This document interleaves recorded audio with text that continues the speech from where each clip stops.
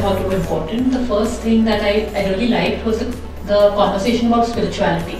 An outlook towards, not in general about substance use, but also about individual clients. You know, we have a lot of men's who told us how about message being more important than the message. What is that thought which came to your head first? The pleasure of the last 6 days of training at Samarpan, a 5-day intensive. Reinforce the attitude that we've taken at Samarpan. I've been on this for quite some time. I've worked with wellness models over the years.